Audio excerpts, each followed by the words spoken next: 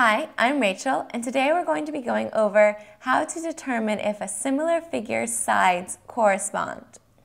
They correspond if they have the same angles, and the sides are proportional.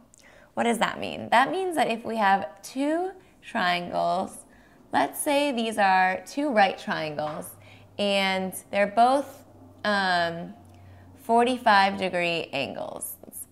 45, 45, 45, and 45. So that means that they both have the ratio of x, x, and x root 2 for the sides. X is for the legs, and x root 2 for the sides.